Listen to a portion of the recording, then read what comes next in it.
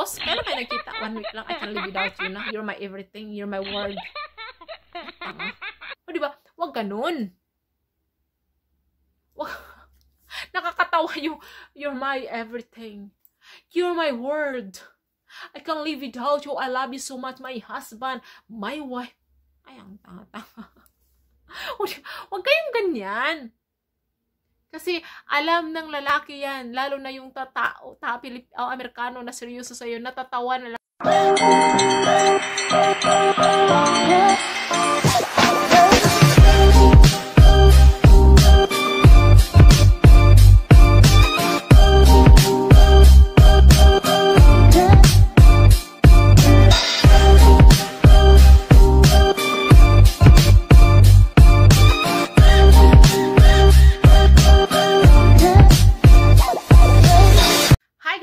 Welcome back to my channel. For this video is gusto ko lang kayong bigyan ng idea no sa paghanap ng foreigner. Kung sa Facebook kayo maghanap ng foreigner, wag ninyong i-concentrate ang pakipag-chat sa isang foreigner kapag marami siyang Pilipina. Why? Bago ko i-continue ang video na yan is manghingi lang ako ng 2 segundo para i-click nyo ang mga button na ito para updated kayo sa aking mga upcoming videos about foreigner. So, ito na guys. Bakit hindi ninyo i-continue or hindi nyo i-pursue yung dream na yan na maging sa inyo ang foreigner na yan? Kasi, magka-chatmate na mga yan sa kanilang messenger. Hindi lang sila nag-click. Kaya naghanap siya ng iba. So, may experience na yan sa mga Filipina. At isa pa, dapat ang hanapin ninyo na foreigner is yung walang friends na mga Filipina. Yun talaga, hindi mahirap maghanap ng ganyan na foreigner sa Facebook. Maniwala kayo. Kasi yung ganyan means wala pa siyang experience about us. Wala siyang kaalam-alam, wala siyang ka-chatmate, or wala talaga siyang idea about sa ating mga Pilipina. Alam mo yun? Yun yung maganda eh. Kasi ikaw lang yun. Ikaw lang yung nagpaano sa kanya, nagpa-star ng kanyang mga mata. Kaya kung ako sa inyo, maghanap kayo ng mga ina-add nyo, i-add nyo sa Facebook yung walang mga Filipina. Kapag i-click mo naman ko yung mga dating, yung mga ano nila, yung mga profile. Kapag mayroon, wag mo na. Wag mo nang anuhin. Dagdag ka lang sa friend list nila, dagdag ka lang sa collection nila.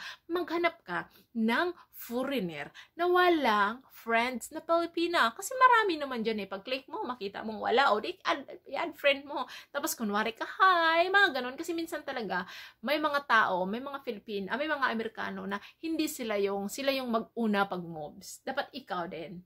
Kaya may crush ka nila, lalo na kung friend na kayo ng matagal, crush ka pala niya kasi marami ka ng post na maganda ka, pero nahiya siyang i-approach ka, nahiya siyang unahan ka. Kasi feeling niya ang ano mo talaga, yung pinap-high ka, yung alam mo yun yung pinakamaganda ka talaga sa, kasi talaga tayo. Maganda talaga tayo. Oh my God. Maganda talaga tayo. Oh my God. Maganda talaga tayo. Oh my God. You are beautiful. Kahit pa pango yung ilong mo, you are beautiful sa kanilang mga mata. Guys, naku, maniwala kayo. Beautiful ka sa kanila. Kaya, pag nakita nila yung post mo na nag-everywhere ka na, oh my God, oh, the best ka na sa kanila. Kaya minsan, kahit gusto ka nila, hindi ka nila i-chat. Kasi nahiya sila sa'yo. Kasi parang, yun kanina, parang artista ka. Yung, ano ka talaga, yung ano mo, alam mo yun, basta, di ba ganun tayo pag mga artista nahiya ka, parang ganun sila sa atin. Kasi, pero, yung iba, makapal din talagang mukha, i-chat ka lang, at hingian ka pa ng mga naked picture, kaya yun, i-block ninyo. Yung mga ganung klaseng tao ay hindi yun seryoso sa'yo. Pero, maghanap kayo na yung walang friends, na matagal na kayong, pero minsan nagla-like siya sa'yo, nag-heart, pero hindi talaga siya nagko-comment, i-message mo ang lalaking yan, hi, yung mga ganun. Landiin mo na rin. Kasi talo nga ang maganda sa malandi. Ganon. Hi lang, hi, thank you. Lalo na kung mag-likes siya sa'yo, i-hi, thank you mo na lang. Hi, thank you for liking my picture. Mga ganon ba, papansin kumbaga. So, doon na yun mag-start yung conversation ninyong dalawa.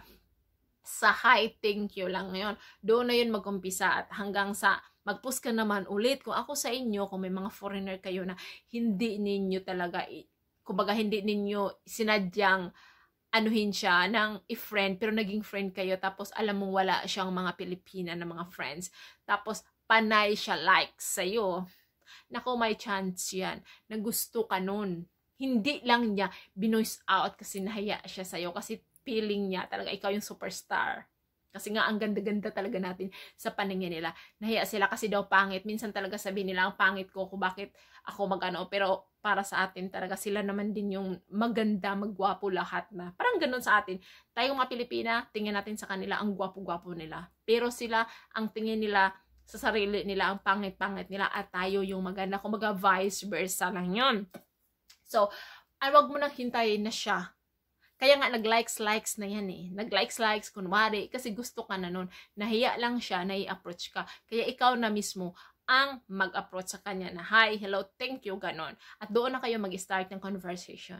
At unang-una mo talagang anuhin na, kumusta yung araw mo? Kasi yung how's your day? Kasi yung buhay nila dito, boring at walang mag-aano sa kanila ng ganon. Kumusta naman ang araw mo? Ganon. Sila lang. Pag tinanong mo sila ng ganyan, parang big deal sa kanila yon na tinanong mo kung ano yung araw nila, kumusta yung araw nila. Yun talaga yung pinaka-big deal. Kasi yung asawa ko, kapag minsan nakalimutan ko kasi nandito na ako, parang kinalimutan ko lang. Sabi niya, hindi mo lang tinanong, hindi mo lang kumustahin kung kumusta yung araw ko. So, alam ko naman nagtrabaho ka eh. Ano ba yan? Sabi niya, what? Wala ka lang pakialam sa akin. Sabi ko, alam, hindi sa ganun. Kasi naghanap lang din ako ng rason. Kasi nakalimutan ko talaga yung totoo. Kaya big deal sa kanila yung kumusta na yung araw mo. Yun yung how's your day? How's everything about you? Mga ganun.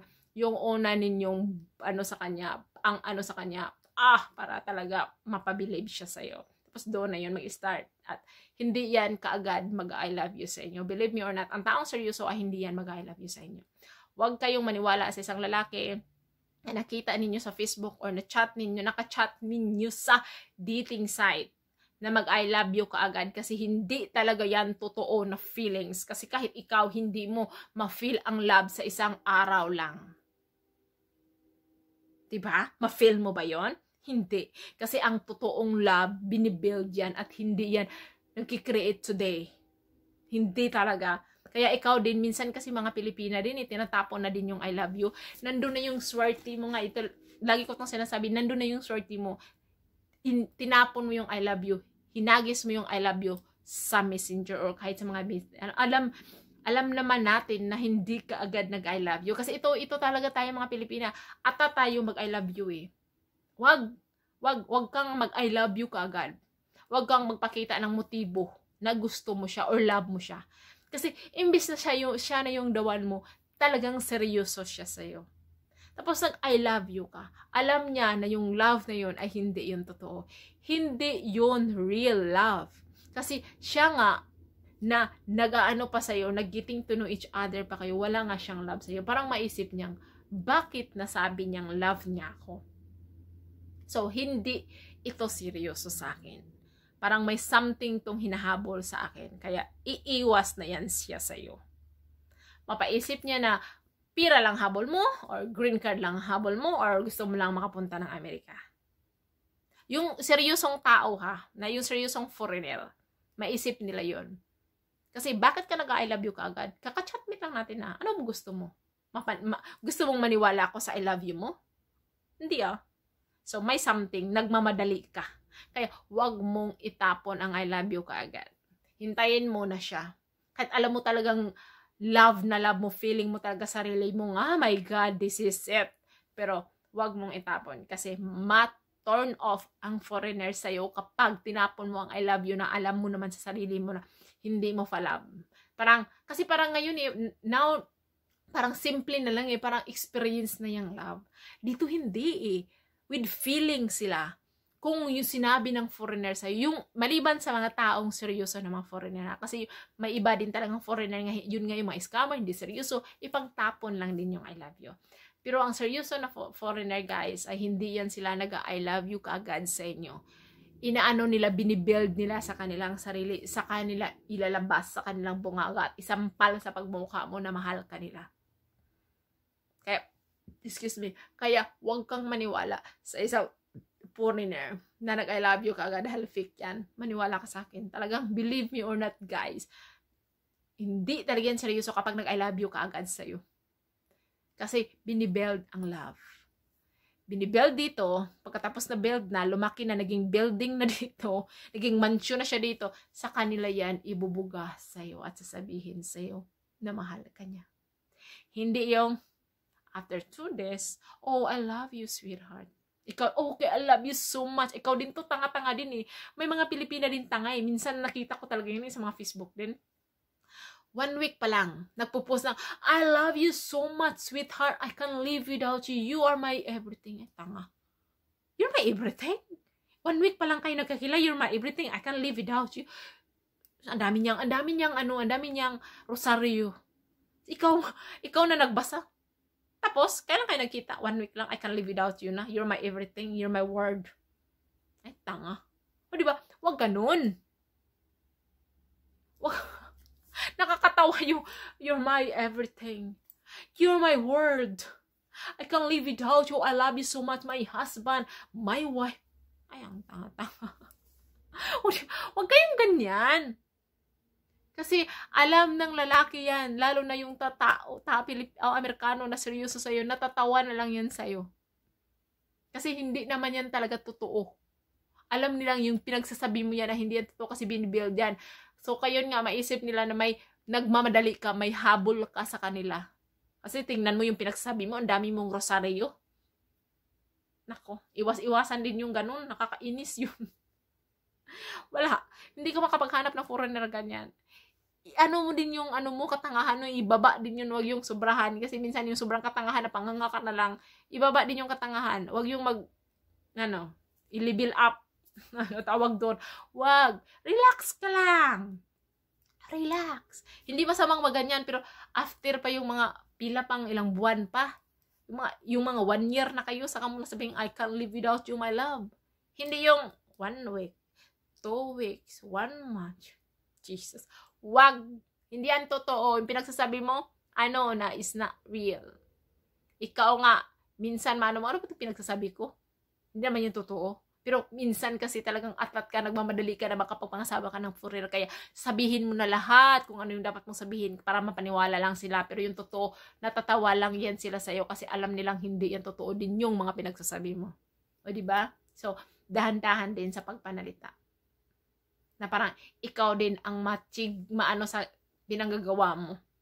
Ikaw din yung na preto sarili mong mantika, mga ganon. So, ayan lang guys, ingatan din yung mga binibigkas ninyo kasi minsan dyan din yung ninyo na hindi kayo makahanap ng foreigner dahil din sa mga pinagsasabi ninyo.